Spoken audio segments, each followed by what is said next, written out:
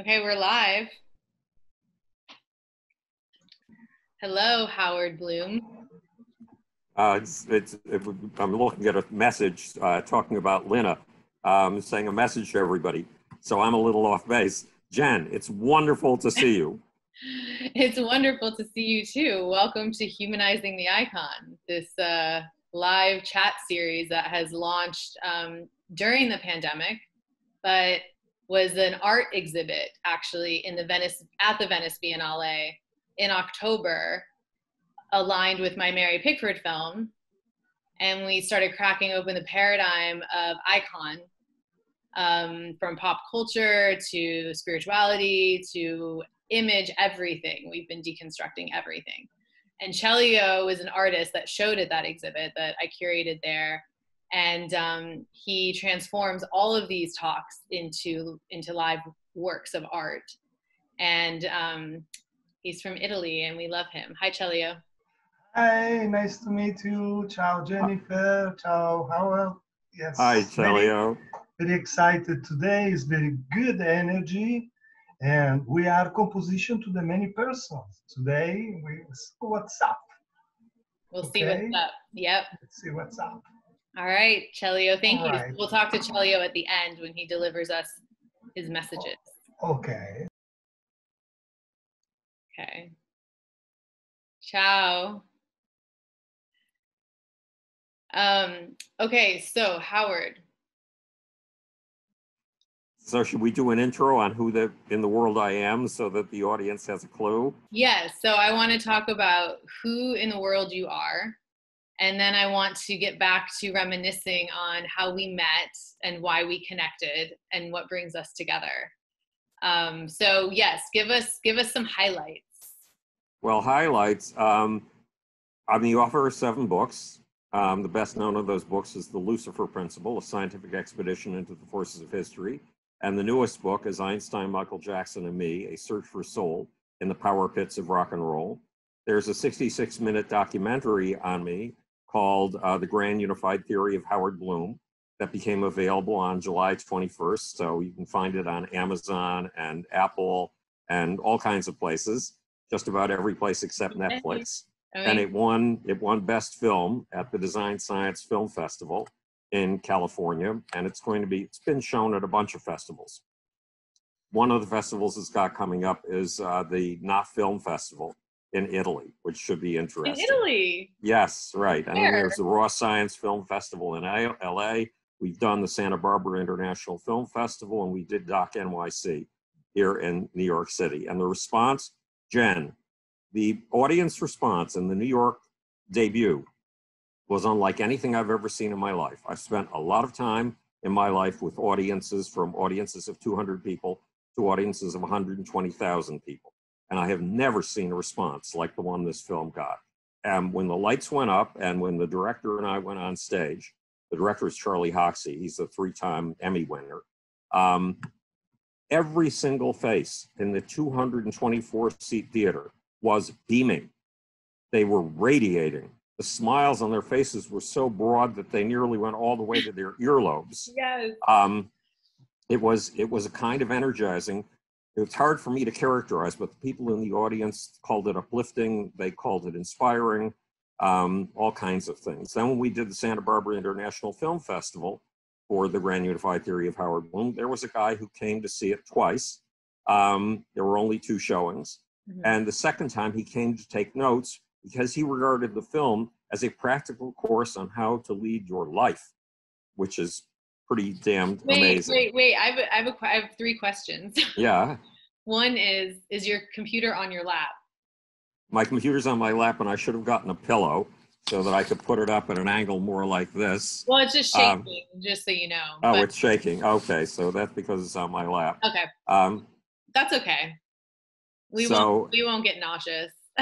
So, and Einstein, Michael Jackson, and Me, the book, is getting astounding quotes, absolutely phenomenal quotes. It's being said that it doesn't matter whether you're interested in music or not, this book is a major piece of world literature and will change the way you see your entire world. And the interviews, I've done dozens and dozens of interviews for the book, and the interviews are strange because they're like conversion experiences. The people doing the interviews go through a conversion experience, like a religious experience. And it's hard for me to pin down how, except a central theme in the book is finding the gods inside of yourself. Okay. Because that's what musical performance is all about, the gods inside of yourself taking over. And when people get this atheistic yet mystic point of view,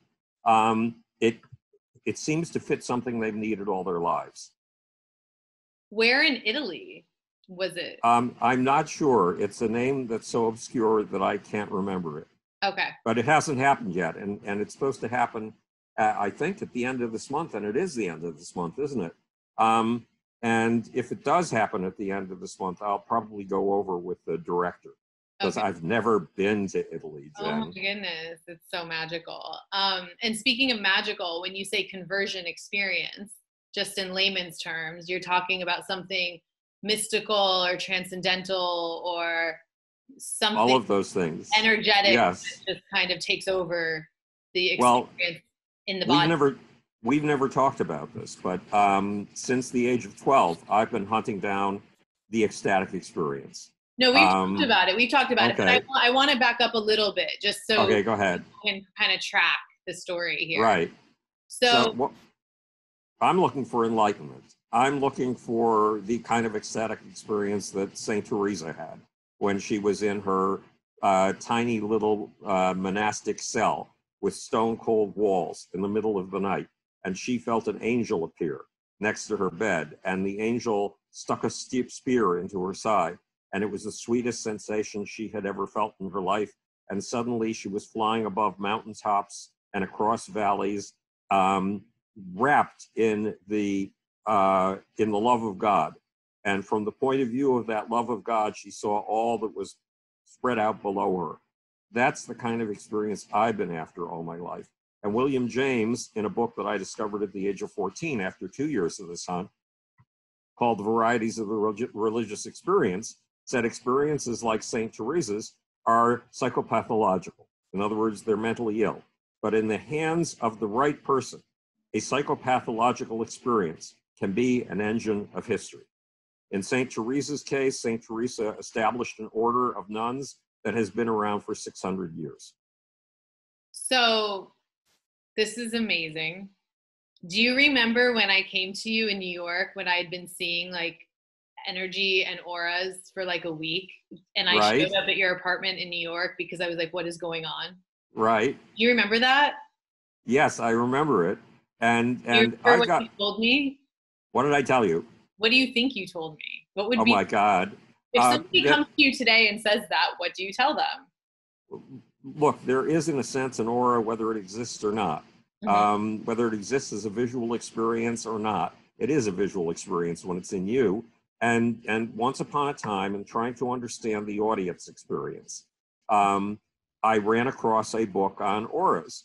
And it made sense, even if it's just as a metaphor. Because when you have a theater audience, like the play you did at the Cherry Lane Theater, which is still probably the most astonishing theatrical experience I've ever seen in my life. Thank you for coming to see my play, Howard.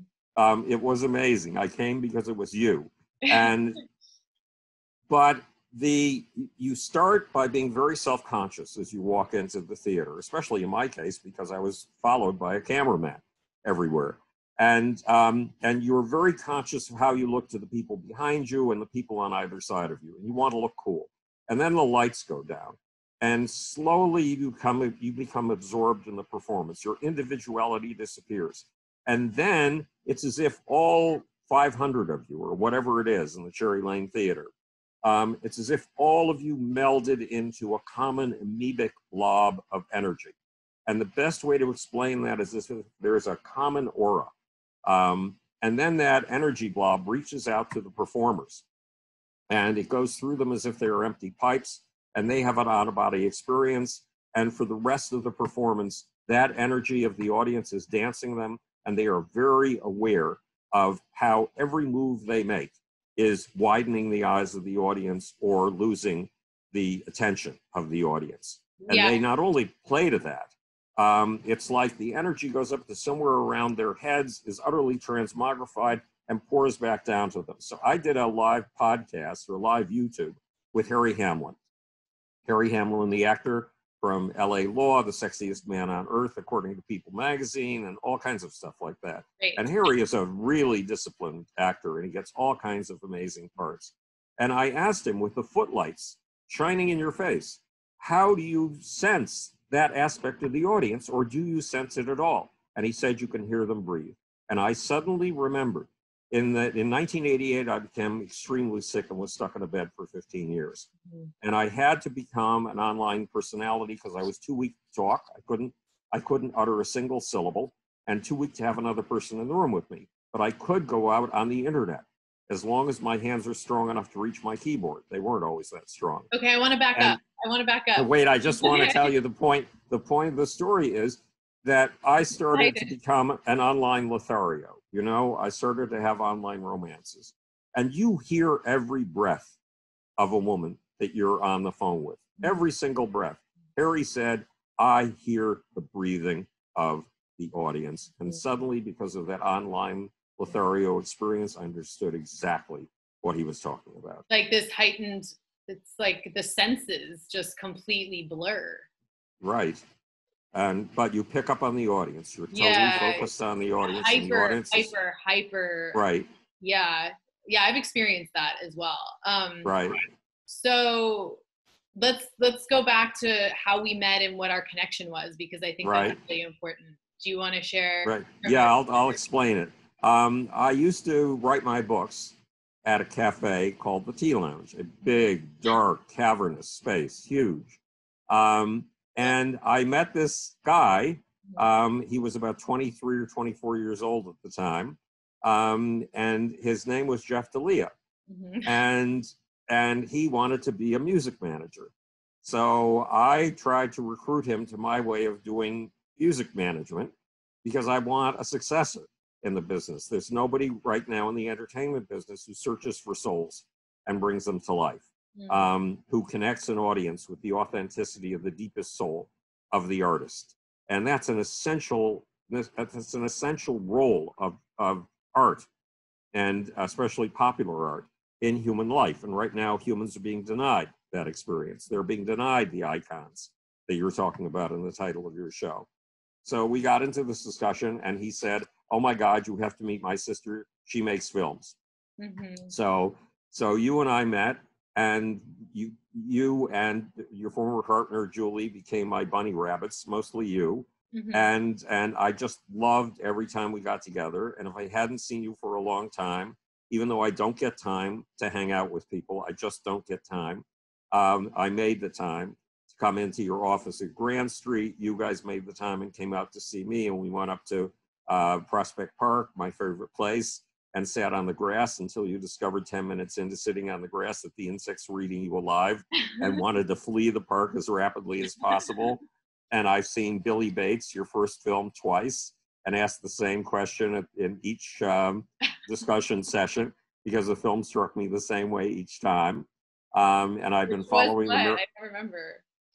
It was that the sexuality of the guy who's at the center of the film is in his sexuality. In order to be fully emotionally there, he basically has to reenact the scars of his childhood. Mm-hmm. And so when he gets into bed with a woman, it's a very crowded bed because it's not just him. It's him, his mom, his dad, the woman, her mom, her dad, and they are going through things that happened at 3 years old and 5 years old, because those are at the very core of everyone's sexuality. Everyone's sexuality. And so I basically commented on that twice. And you were very aware of the fact that you'd already heard that comment from me before. I love it now. It feels like the first time. So we had a very powerful connection. We would talk about energy and genetics and sexual energy and art. And you did really like how I would bring in art, like actual artists from the fine art world. Right, and you did that with Billy Bates. You've done it with Celio, right? And you're working on so you're working on a 4-minute animation with Celio right now. Celio's pictures are extremely dynamic. That means when you look at a flat, unmoving canvas, you see things emerge and then blend back into the background again, and then emerge again. You see it as if it were an animation. So Celio's work is an animation begging to happen. This is beautiful. And we always talked about collaborating. I think. Oh yes, I really wanted to do a film with you, but ultimately Charlie Hoxsey made that. Well, Jen. Not only is there the Grand Unified Theory of Howard Bloom, the film by Charlie Hoxsey, there's another one. A long time ago, 15 years ago or something like that, I was contacted by Buckminster Fuller's film biographer, whose film had already been shown at Yale, even though it was incomplete. I'm Buckminster Fuller at the time. Mm-hmm. And he said, I want to interview for my Buckminster Fuller film. And I said, but Noel, I don't like Buckminster Fuller. And Noel said, no, it's Noel B. Murphy. Noel said, it doesn't matter, I need to interview you anyway. And so he has a 65-foot long bus that's a studio. It's a rolling studio. So he rolled his studio over to a street near me, Union Street, mm-hmm. and came down to my house, and he shot me. And then he got back to me a month or two later, and he said, you're the narrative backbone of the film. What? I don't even like Buckminster Fuller. It's just that I understood Buckminster Fuller's childhood experiences. So Noel is working on a film called My Dinner with Howard, or My Dinner with Howard Bloom, depending on what day of the week you're speaking to Noel. And he's very much in the throes of the creative process. So there will be a second film coming out. And this is very strange, because in the documentary world, it's well known that once somebody has done a film on a subject, you cannot have another film on that subject, because there isn't the money for it. You won't be able to find the funding. Doesn't matter. Apparently, there are going to be two films about me. There's multiple films on certain subjects. But what I also want to refer to, which I think is really important, you spoke about my brother and your connection to the world of music management. So can you tell us about that? Right. Okay. Well, a little bit of background. So at the age of 10, I became involved in theoretical physics and microbiology. At the age of 12, I got together I had my first scientific credentials. I co-designed a computer that won some science fair awards. I built my first Boolean algebra machine. I was taken for a meeting with the head of the graduate physics department at the University of Buffalo, my hometown university. Yeah, it was probably supposed to be a 5-minute courtesy session. It was an hour. We were discussing Big Bang versus steady state theory of the universe. Who were you channeling? Einstein or? Well, a whole bunch. I was reading 2 books a day at that point. So I was channeling the whole scientific field, everything that I could get my hands on. And he came out and said to my mom, you don't have to save for grad school for him. He'll get fellowships at any grad school he wants in theoretical physics. And I was also being tutored by the head of research and development for the company that made the valves for the engines that took the first humans past the speed of sound and that took the first humans to the edge of space. So that's when I was 12. But at the same age, that's when I began my quest for the gods inside of us, my quest for the ecstatic experience. And when I graduated from NYU, magna cum laude, Phi Beta Kappa, the head of the graduate physics department had been right. I had 4 fellowships, but it was in a field that didn't have a name yet, neuroscience. And I suddenly realized if I go to grad school, that's Auschwitz for the mind. I'm in search of the ecstatic experience. That's a concentration camp. Yeah, I will never be able to find that experience given paper and pencil tests to 22 college students in exchange for a psychology credit. So I had an opportunity to get into popular culture, and I ultimately founded the biggest, look, I knew nothing about popular culture, nothing. And I ultimately founded the biggest PR firm in the music industry and worked with Michael Jackson, Prince, Bob Marley, Bette Midler, AC/DC, Aerosmith, Kiss, Queen, Run DMC, Billy Joel, Billy Idol, Paul Simon, Peter Gabriel, people like that. AC/DC, like Bette Midler. Right.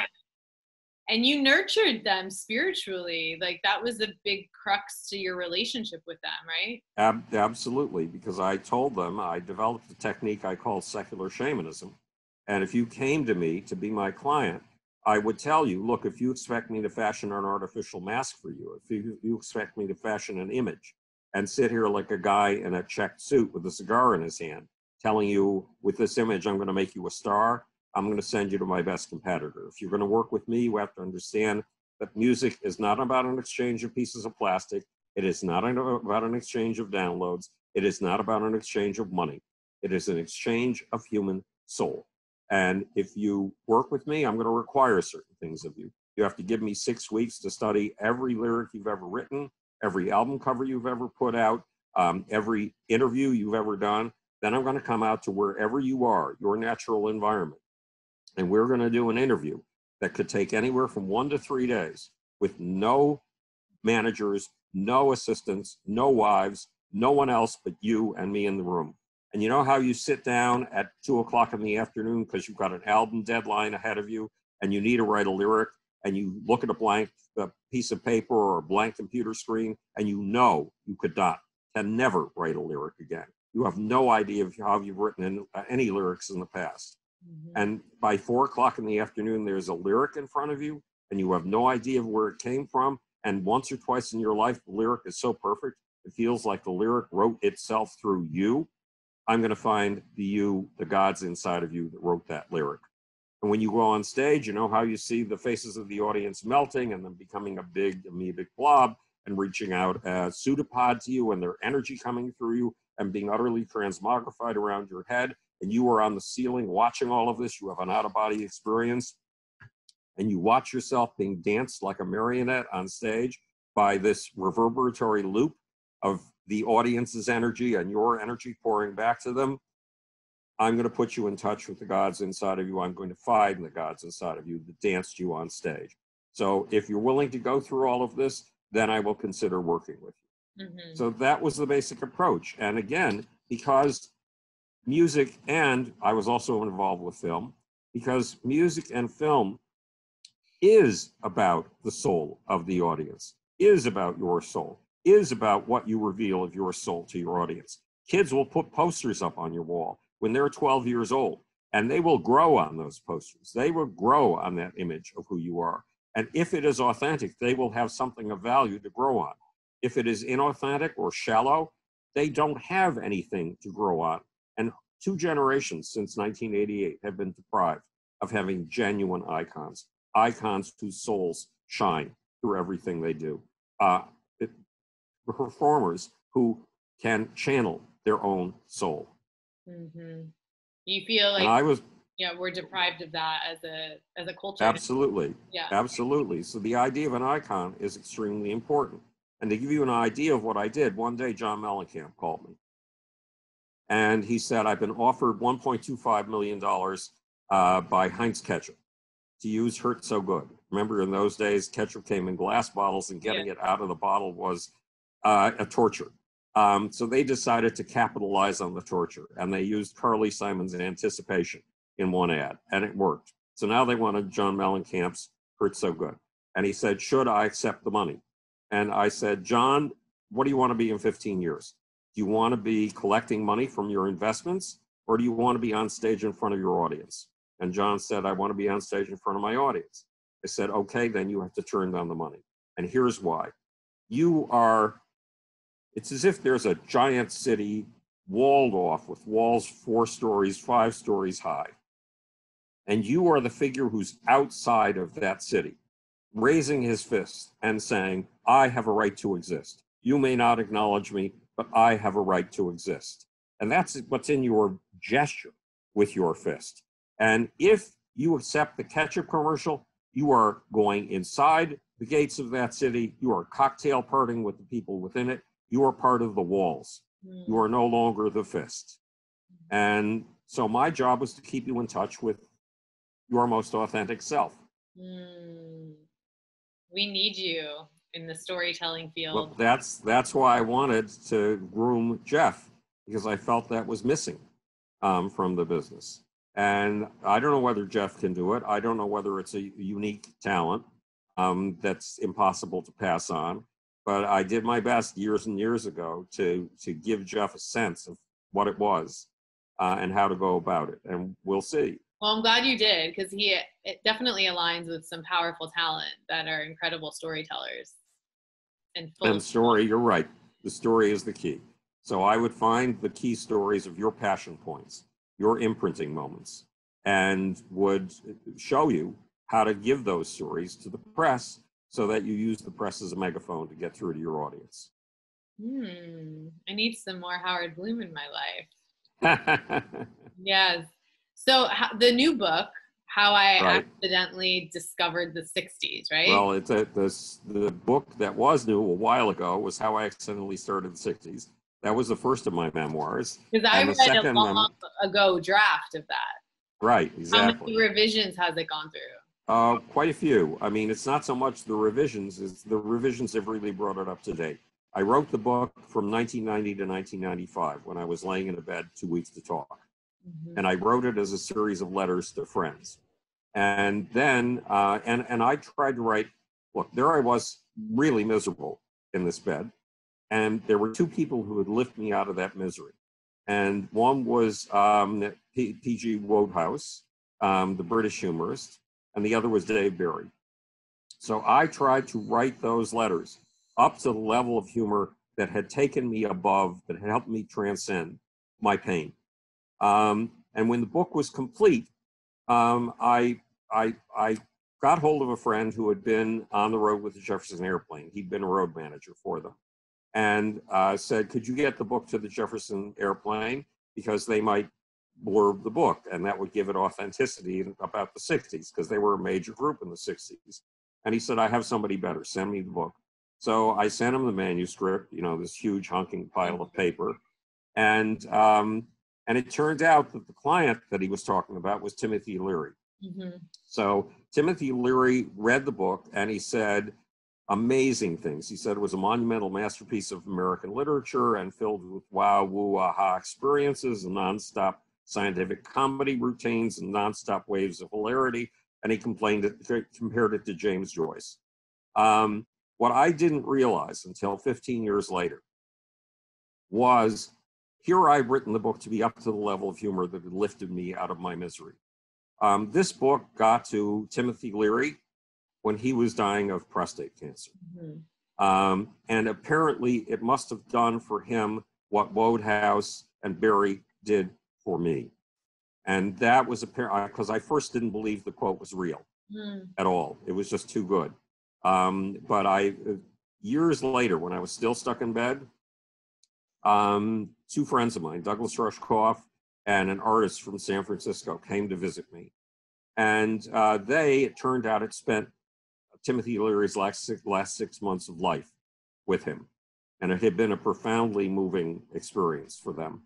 So I had a printer next to the bed. I printed up this quote, which I was sure was phony, and gave it to them. And they sat there at the foot of my bed reading it. And then there was this ungodly silence in the room when they finished it. And I knew why that silence existed. It was because it wasn't a Timothy Leary quote. And they saw how sick I was. And they were trying to figure out how to tell me in a way that wouldn't devastate me. And then Douglas opened his mouth and he said, "This is Tim." And you could feel the spirit of Timothy Leary in the room, and you could feel all the anguish that these two men had experienced being with Timothy Leary at his bedside when he was dying. And then I realized that the book must have done for Timothy Leary what Wodehouse and Barry had done for me. But so that's the first book, and it's about how I accidentally found something that would later get a name from Time Life Publications, the hippie movement. Mm-hmm. And it's a series of nonstop adventures.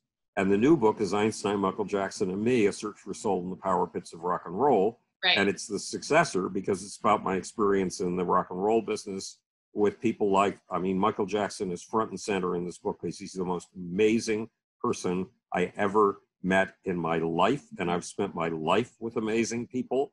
And he is beyond anything I had ever imagined a human being could be. So can you describe that? Because he's iconic and there's a lot of different perceptions. What is amazing to you? What's amazing? Okay, so first of all, when I was a kid, when I was 10, I was rejected by everybody in Buffalo, New York. The other kids wanted to have nothing to do with me, and my parents didn't have time for me, and didn't seem interested anyway, even if they had the time. And one day a book appeared in my lap, and it said, the first two rules of science are these: the truth at any price, including the price of your life. And it gave the example of Galileo, and it told the story as if Galileo had been willing to go to the stake to defend his truth. 30 years later, I'd find out that wasn't true. but I needed the heroic version of the story. And the second law of science, look at things right under your nose as if you've never seen them before. Okay, by the way, Howard, I say that to people all the time. I credit you every time, and it works.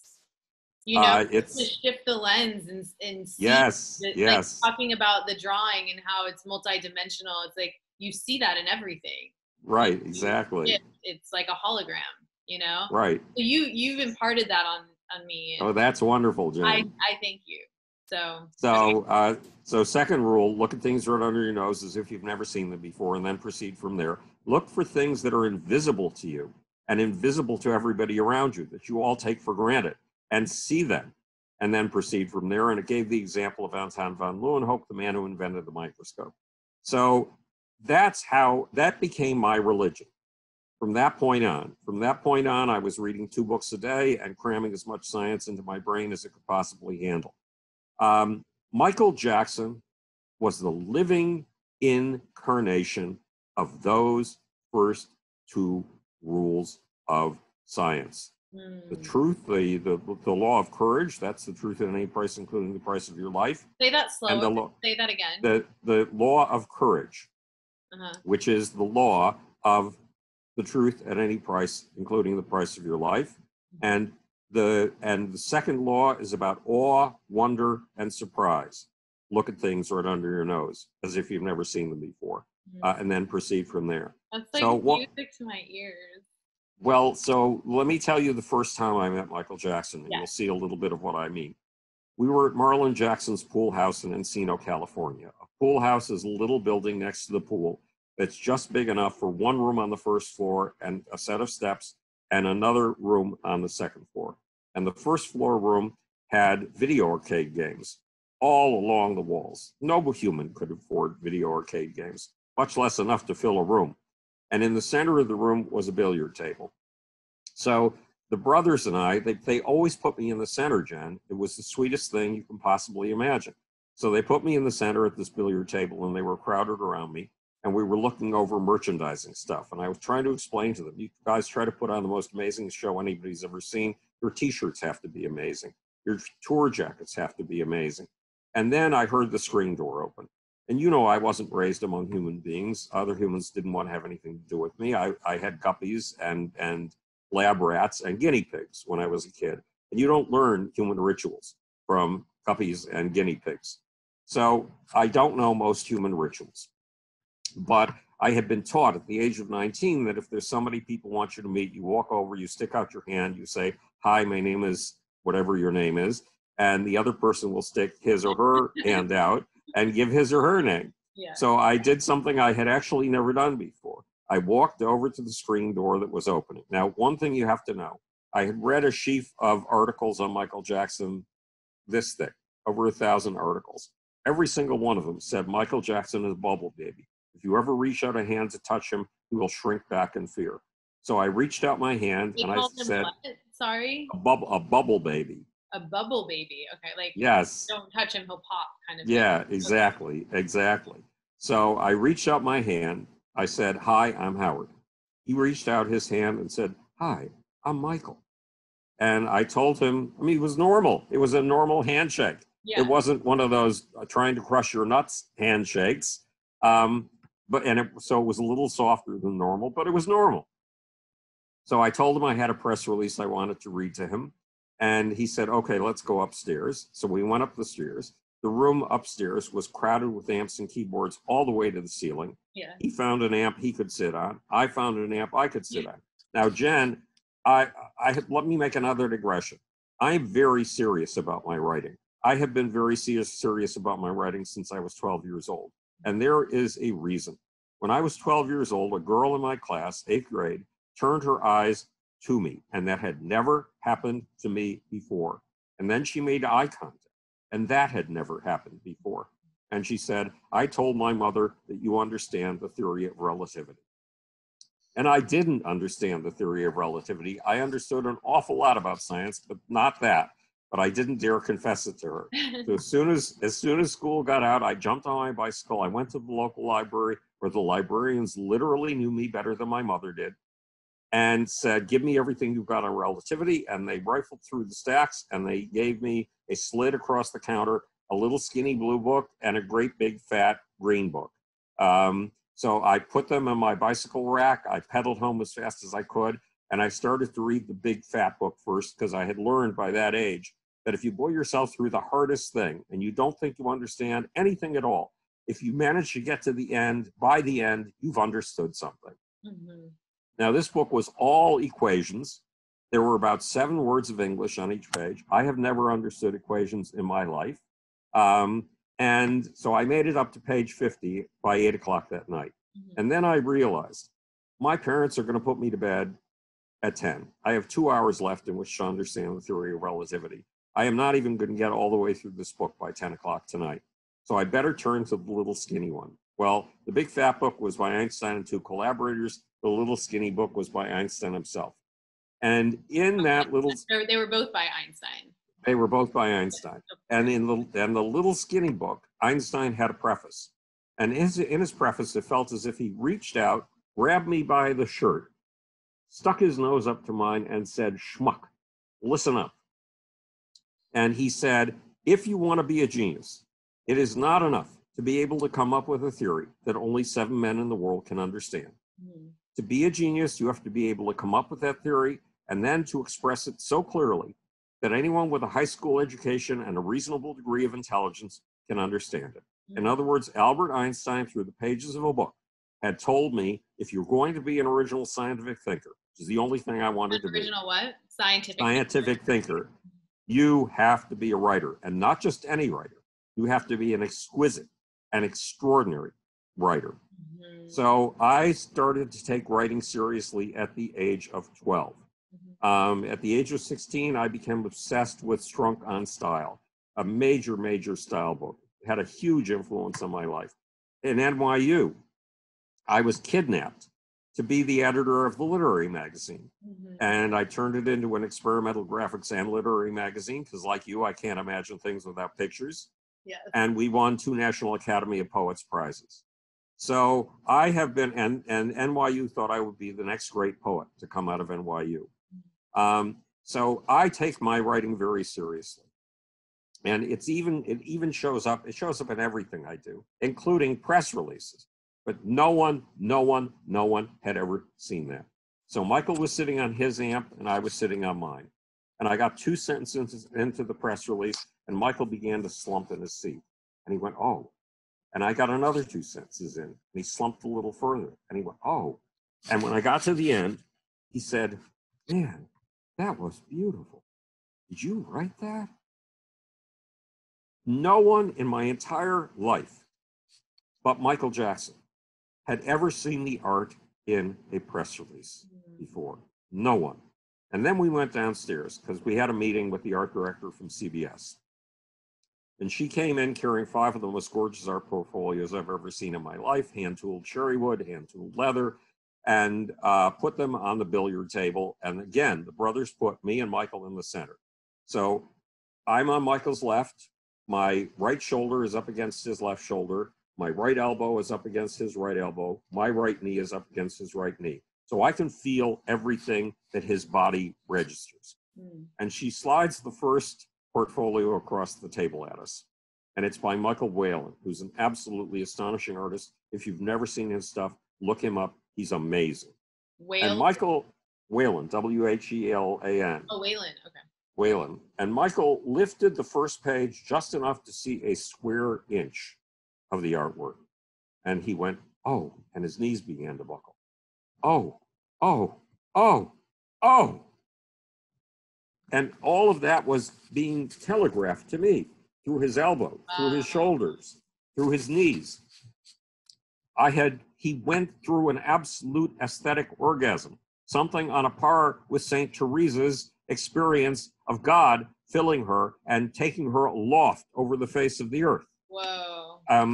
And I saw a quality of awe and wonder that I didn't think was possible in a human being, that I had never, ever imagined before. That is the second law of science.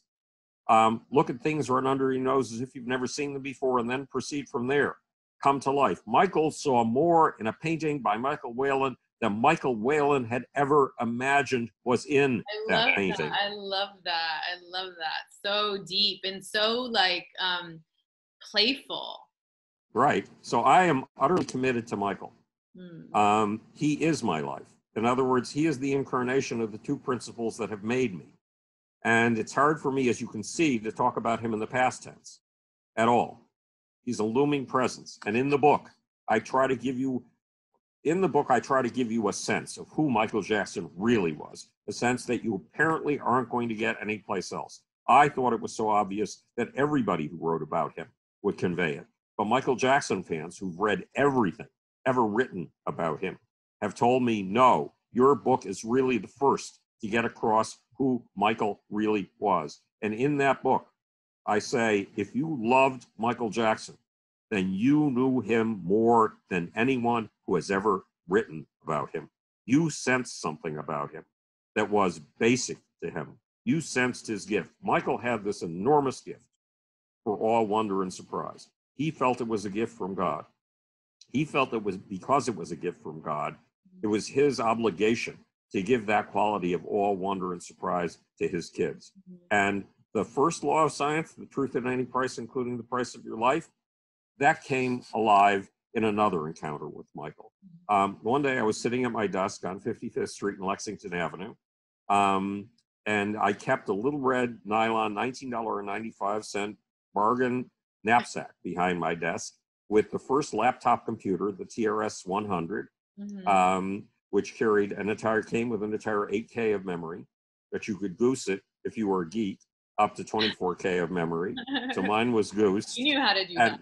Yes, and it had a spare shirt, and it had a razor blade and a toothbrush. All the necessities. Yes, because I used to get calls at very unexpected times for urgent situations. So I got a call at 4 o'clock in the afternoon saying, you've got to be out here by 11 o'clock tonight. Michael is canceling his tour, and you're the only one he will listen to.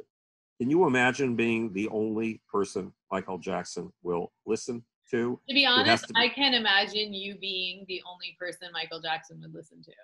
Well, that's very sweet, Jen. I couldn't imagine I'm not trying to be sweet. Yeah. So at any rate, I arrived in LA, got my rental car, went to the address that I'd been given. It was spooky. It was strange. I never expected it to be what it was. It was a studio lot. And it was a studio lot with 7 aircraft hangar-sized buildings, all of them dark. Only one had light. And no matter how bright the light, it was swallowed by the darkness of the building, by the hugeness of the building. And I walked into this spooky, eerie, mostly dark, somewhat lit place, and there was a 110-foot wide stage in front of me. Now, to give you an idea of scale, when ZZ Top decided to take Texas culture to the world, they were my band, they had a giant stage in the shape of the state of Texas, tilted at an angle so everybody in the audience could see that it was in the shape of the state of Texas. And it was 75 feet wide. The Jackson stage was about 50% larger than that stage. So I waited for them to finish rehearsing, and there was a dressing trailer outside. Well, you and I know what a dressing trailer is. Some people may not. It's like it's a big van, a huge van, and it's been converted into a dressing room so that you can ride it, you can take it anywhere, just drive it someplace new when the set changes. So we all filed into this dressing trailer. There were 2 banquettes of red plastic seats on either side, and there was a little tiny banquette by the door that was the throne. The brothers took the banquettes, Michael took the throne, I took the seat to his immediate left-hand side. And Michael explained something to me. The tour had been getting incredibly awful publicity. Dave Marsh in particular, who was a lead sheep in the press. In other words, everybody copied what he wrote. He wrote something, everybody else said it. Yeah. And Dave Marsh said, look, we, meaning the rock critic elite, we know everybody in the business. Michael has not hired anybody that we know to do the staging, so the stage is going to collapse. Michael has not hired anybody that we know to do the sound system, so the sound system is going to electrocute the performers. Michael has not hired anybody that we know to do the lighting, so these 5-story high lighting trusses are going to collapse on the heads of the audience and kill people. And nobody that we know has been hired to do security. So gangs are going to be running up and down the aisles, cutting people up with knives, and parents won't dare send their kids to a Michael Jackson or a Jackson's Victory Tour concert. Wow. So that was the press we were getting. Michael explained why the tour had been open to this negative publicity. He said, look, God gave me this quality of awe, wonder, and surprise. I owe it to my kids, no matter what. So a year and a half ago, I found the best staging people, the best sound people, the best lighting people, the best magicians and special effects people, and I signed them all to a non-disclosure agreement. Why? Why an agreement of secrecy? Because I wanted to take my audience utterly by surprise. I wanted to give them the quality of wonder and surprise that I get. And my brother Jackie, he said, is the best dancer I have ever seen in my life. Now think of that statement. Michael was the greatest student of dance in the 20th century. He studied at the feet of James Brown and Fred Astaire. He knew every move. He had invented entirely new dance moves. And he was saying that his brother Jackie was the best dancer he had ever seen. That's an astonishing statement. And he said, and my brother Jackie has come down with a bone chip in his knee. Well, I knew that because 3 weeks or 4 weeks earlier, I had flown to LA to set up a press conference with the surgeons who had done arthroscopic surgery on Jackie's knee. Mm-hmm. And he said, we expected Jackie to be ready in time for the tour. He's not ready. And I have to postpone the tour until my brother Jackie is ready to go on stage, because otherwise I'm going to cheat my audience of what I need to give them the most. And I explained to him the precarious state in which this tour was, and how because of the low credibility of the tour and the criticisms thrown at the tour, parents wouldn't dare send their kids or take their kids to these concerts. And if Michael postponed his tour, it would give credibility to all of the rumors of amateurishness. And it would lose Michael his audience. And it was like two prophets going up against each other, Jen. I mean, if you've ever seen the 10 Commandments with Charlton Heston, it was two Charlton Hestons parting the Red Sea.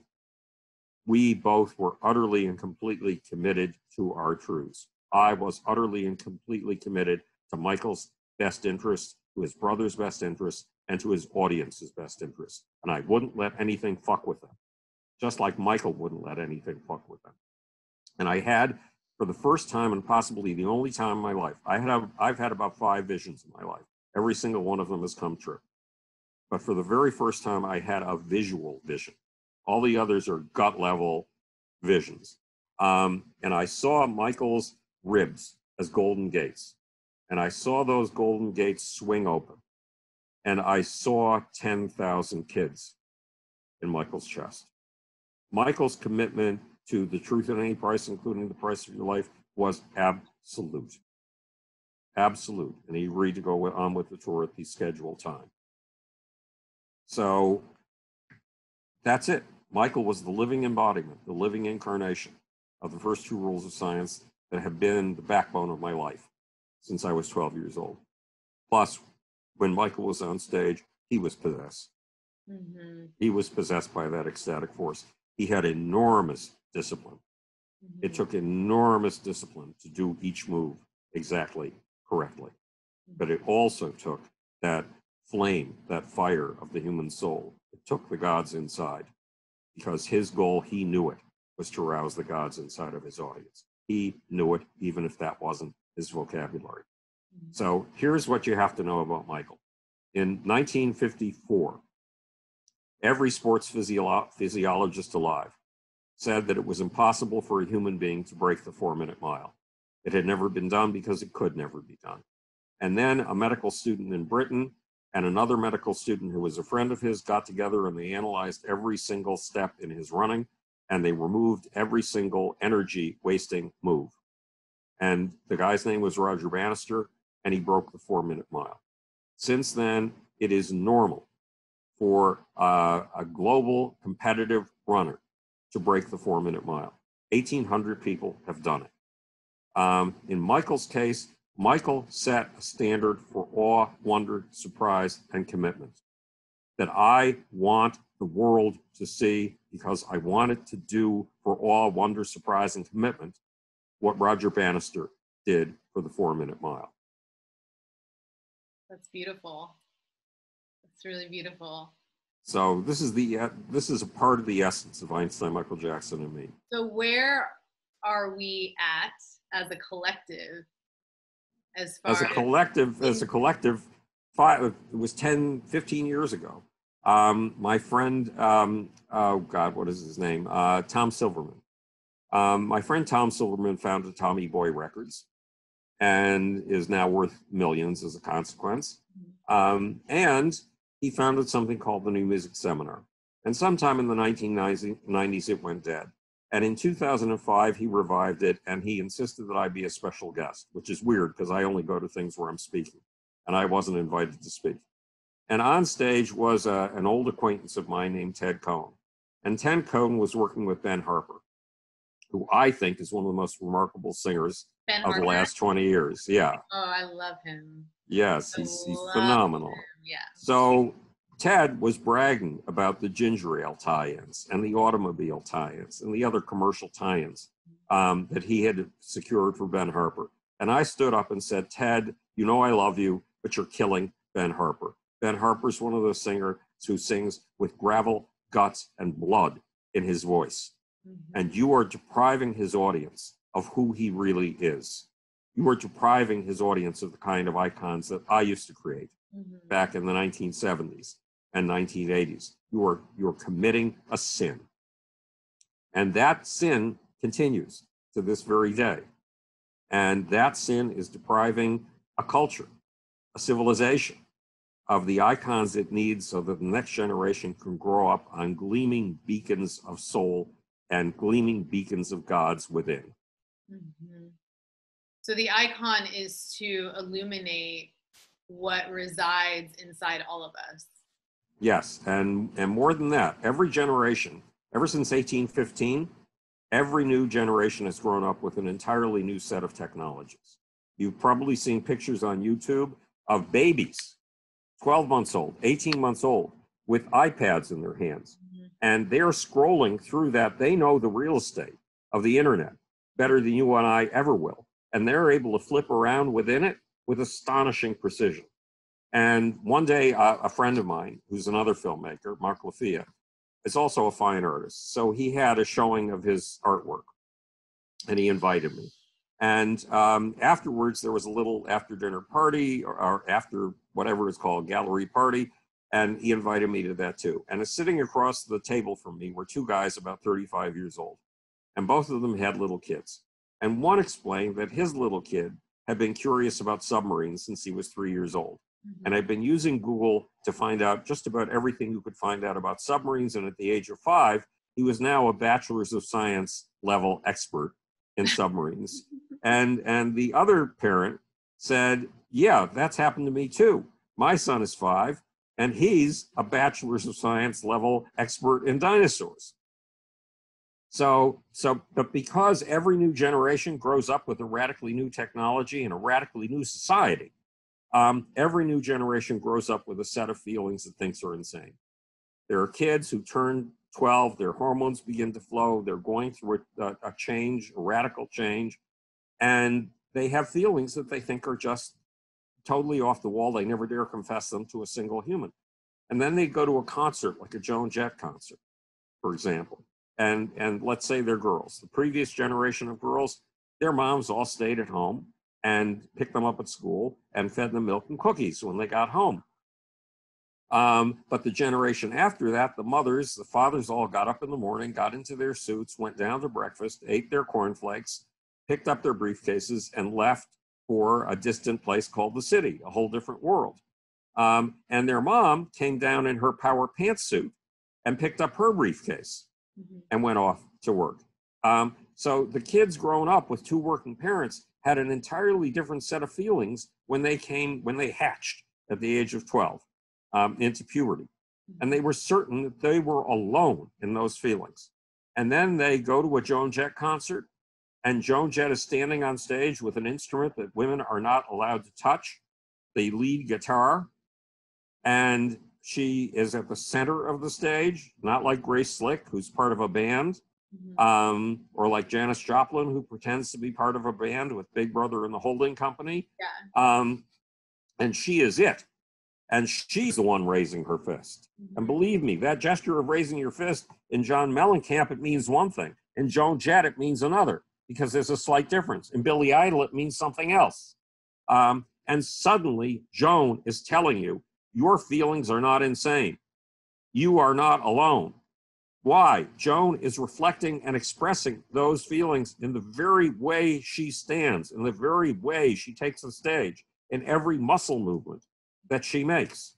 And suddenly 10 million women realize they are not insane, they are not alone, they are part of a movement.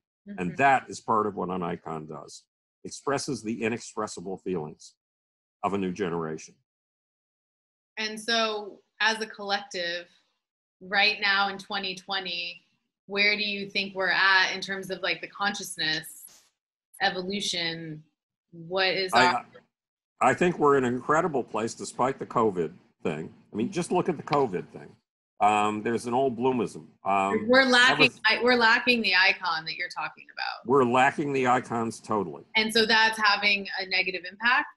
It's having a negative impact because kids don't have something they can believe in to grow up on. And imagine growing up on Ben Harper. I mean, Ben Harper is magnificent, but you only know that through his voice. You only know that through his music. You don't know his story. You don't know who he is. You can't grow up on who he is. But isn't this something that people can still cultivate? Like, do they need an external figure? Apparently they do, because I had to, look, my approach to publicity was unlike anything that had ever been seen in the business. And when I left, it left with me. This is why I tried to give it to Jeff to the best of my limited abilities. But we're in a time of expansion though, regardless, right? Yeah, we're in a time, look, okay, here's the deal. In 1918, when the Spanish flu hit, people were quarantined, like they're quarantined now. The Spanish flu hit in 4 waves. The first wave came in March, like our COVID. The second wave came in October and killed far more people. And then there were 2 more waves over the next 2 years. That's what we're in for. But think of what's happened. In those days, if you had been quarantined, you would have been home alone or with your family and incapable of reaching out beyond your household. Today, we have the internet. What is everybody discovering? Everybody's discovering that, hey, we can get work done just as easily at home. We don't need to be in an office building anymore. So we have taken a radical jump from where we were in 1918. We don't understand the blessings that we've got. In the plague in Athens in roughly 4 BC, bodies were piled up in the streets.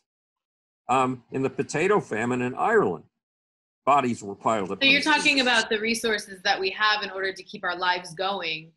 Yes. And also stay connected and maybe even find creative solutions. Right. And simplify things. Yes. So you and I are talking right now from LA to Park Slope, Brooklyn. Yeah. And Zoom didn't exist 5 years ago. But it exists now, and people are holding Zoom meetings. I mean, over serious business. And they're discovering, look, I was forced into this in 1988. I was forced onto the internet. But that's before the World Wide Web existed. That's before browsers existed. That's before highly visual websites existed. And now we have all kinds of tools.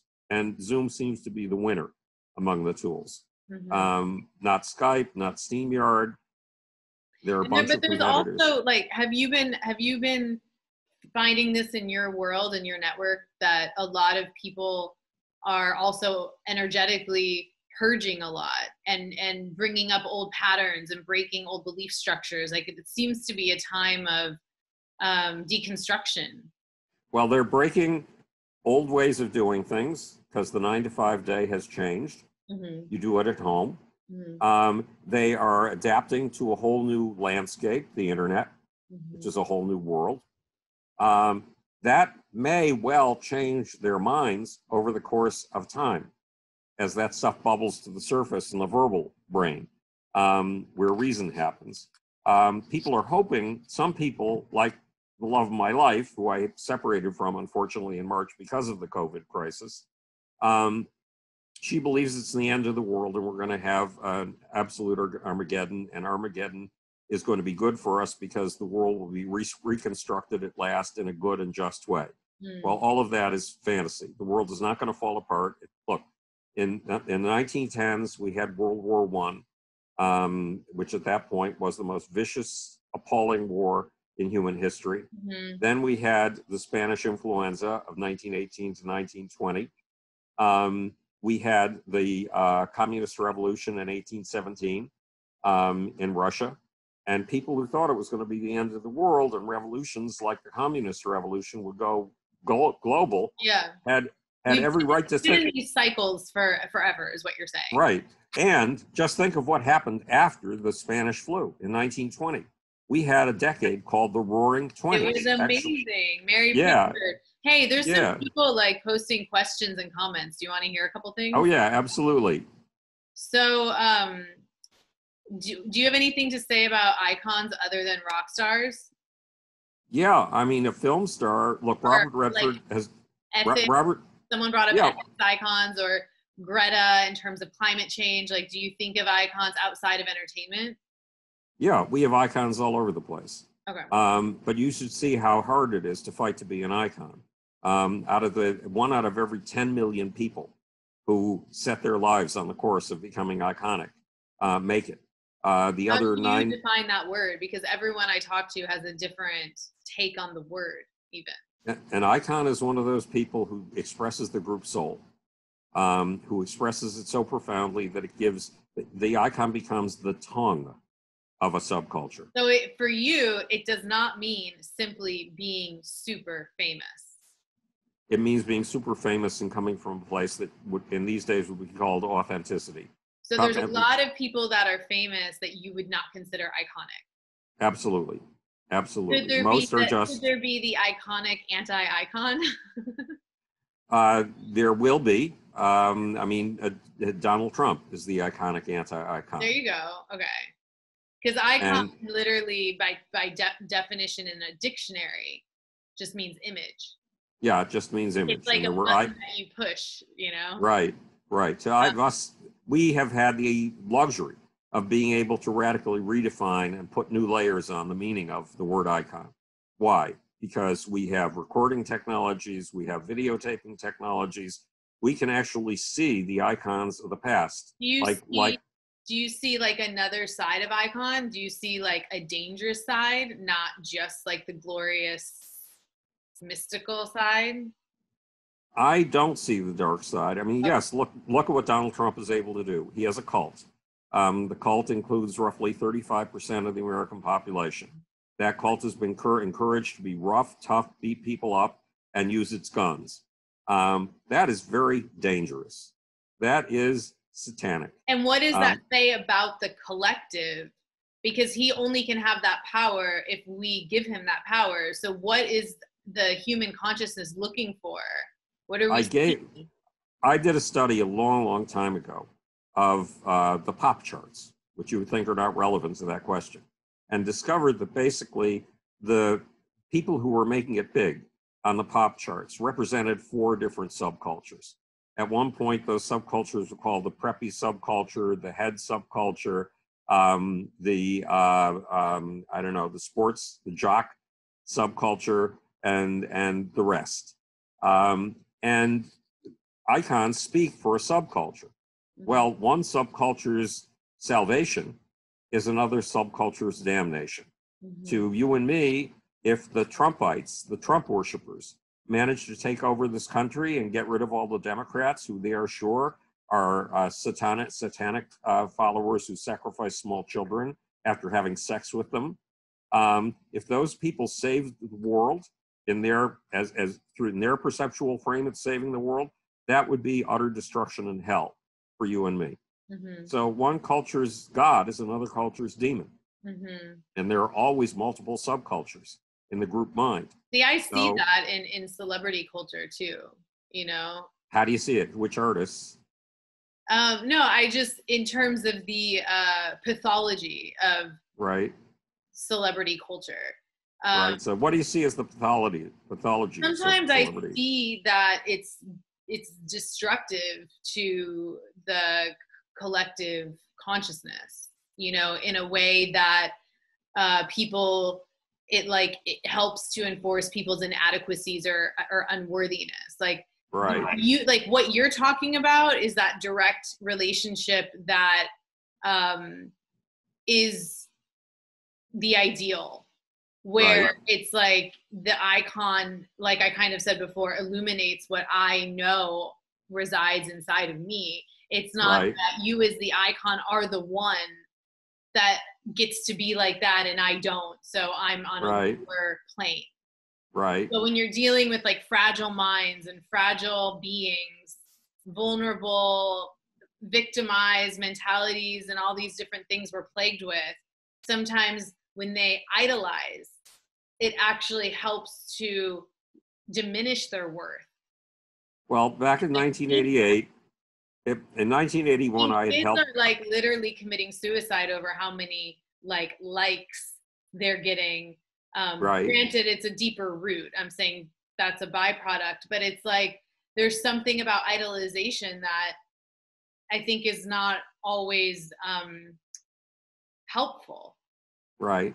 Well, it can be. I mean, I had a friend who had 5 kids, Mm-hmm. and she went off to Europe with a jazz musician, and she deposited each of her kids with different friends, and we got her oldest daughter, Mm-hmm. and her oldest daughter was a worshiper of Bob Marley, Mm-hmm. the artist who would later become my artist, she had Bob Marley. Yeah. Yeah, she had Bob Marley's pictures all over her walls, and she was leading a useless life. And because she was leading a useless life, she was deeply depressed. Or she was leading a useless life because she was deeply depressed. It was circular. Mm-hmm. But whether Bob Marley lifted her out of that for a minute every once in a while and was helpful to her, or was the cause of her state, is very hard to tell. I would suspect that she was going to be that way. She was going to be a basket case, Mm-hmm. and that Merle must have lifted her a little bit. And then she married a Rasta and had a child by him, and then he was shot because there are a lot of gang wars in the Rastafarian world. So it's hard to tell. It's complex. I don't think it's Right. one thing, and I don't think it would be the fault of one thing. Right. I think it's just that it's an interesting, very, very old paradigm to Right. look at, and how does it serve humanity now, Right. with where we're at, to have these overarching, larger than life idols. Like, you know, what does it do for us today? You know? Well, it's been doing it for a long time, because back in ancient Greece, philosophers fought to be acknowledged as the king of the philosophers. Mm-hmm. So Plato competed with a lot of other philosophers in order to get to be the king of the philosophers in his time. And then Aristotle in the next generation competed very heavily with a lot of other philosophers to be the king of the philosophers in his time. What does being the king of the philosophers mean? It means that you get a huge amount of mass attention, and you become a guiding star. You become an icon. You become somebody other people grow on. You become that Roger Bannister figure that other people try to emulate and outdo. And another guy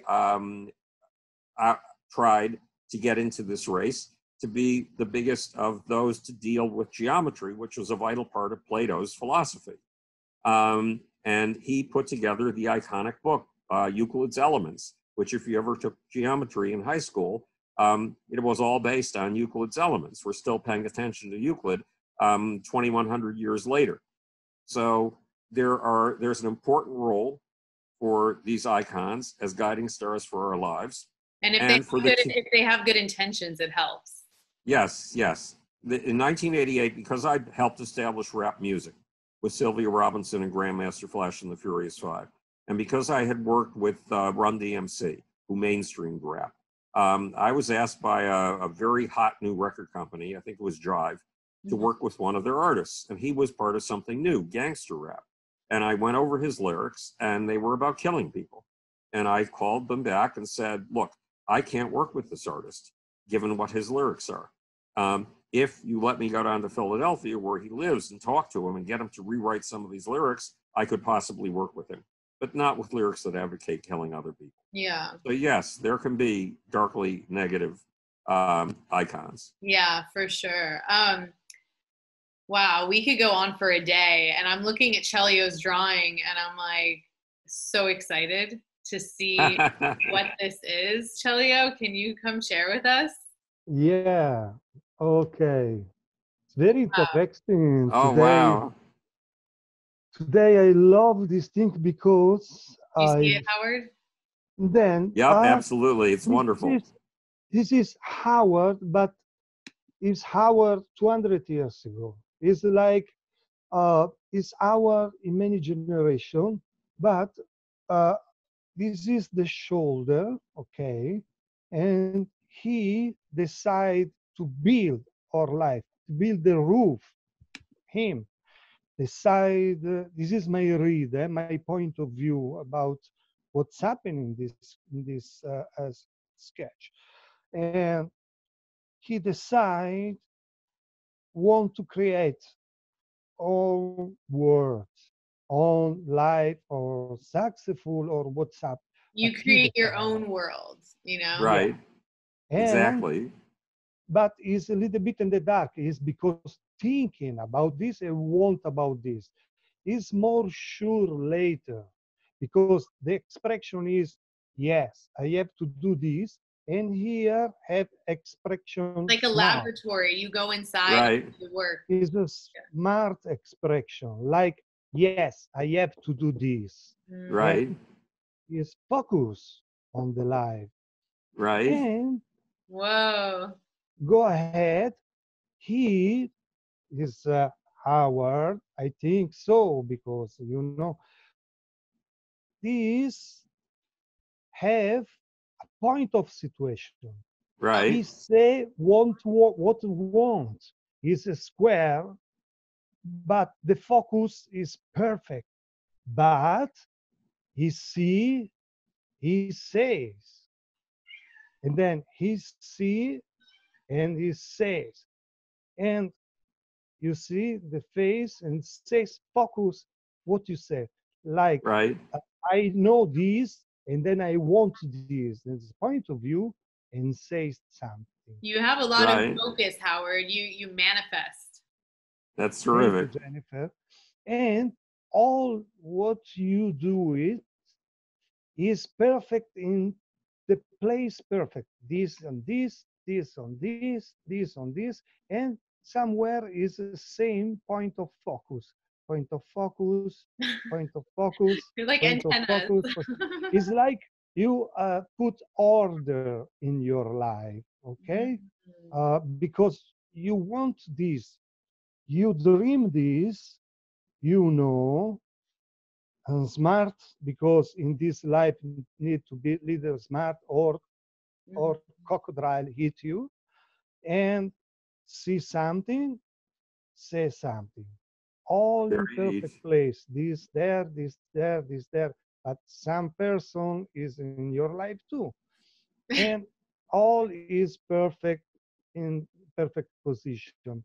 And But it also reminds me of how you create your own schedule. Like you don't sleep and eat and do things according to the social norm. Right. And so this idea of like constructing your life and constructing your reality and having these different points of focus really like reminds me of you, you know? Well, that's brilliant, Celio. Oh, thank you. What surprised me is this is you mature, you right. In this time, in this epoch, but what take my heart very happy today is your face, your expression after your battle, your war with the world, your smarting, your think, your position. You have a very relaxed face, full of compassion about the world, can fighting, can have need food, need compassion. Your face is full of love. Wow, Celio, that's lovely. So after Yeah. you go in the laboratory, you do the work, you figure everything out. There's thinking, and then you're relaxed and you're light and you're Yeah. full of And love. then you say, I love.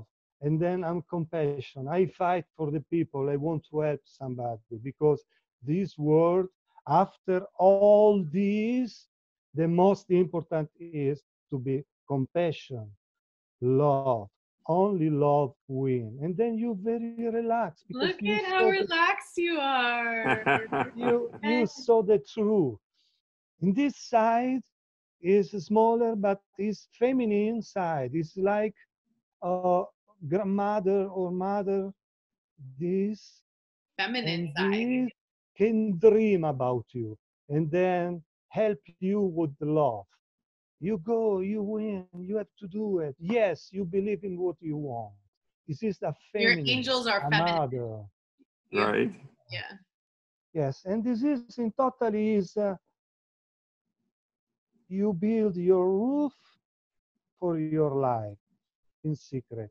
You understand, you show your face, Yes. You're and on a then mission. behind you have your smart because you are smart because it's not Right. possible. And then you see what you have to do, and then you say what you do it, and put all things in right place. Conclusion is all my life, but the best is give love, compassion, and then you respect the wish of your family. This contest, I don't know you recognize or something about your past, but this is like 200 years ago person. This is Right. beautiful. Like not rich or I don't know, but rich of love. Well, And that was the then, age of enlightenment. and That's yes, perfect. yeah. Okay. I'm here. Sorry. Yes, I'm excited because coming these beautiful things. Howard, thank you for give me, and then I received this beautiful story about you. I don't know is my read, but I feel this now because I'm so fast when I do it, and then it's Right. not possible to thinking about this. But what went from 200, maybe 3 or 100, I don't know, is love for life, love That's for uh, this world because it's beautiful. All these things is nice, all this for live well, but we don't forget uh, this world needs love. We have to do first the other tell us. You that's understand, wonderful. maybe? Yes, it's You wonderful. It's are the wonderful. epitome of rock star and the epitome of love. And Celio captured it. And someday we'll have to tell you about what I learned from the great love of my life. But that's Oh. a subject for another conversation. Yeah, and we're gonna Amazing. schedule a catch up too. Like Right. we need more time. Exactly. Thank you. Thank you. Thank you, Celio. Are you welcome? Are Thank you, welcome, Howard? Celio. This is like a really special drawing. Yeah. A Howard, special guest, special guest, special special guest, Brian. yes. Howard's very Thank special you. to me. Thank you so much, Howard. Thanks, Jan.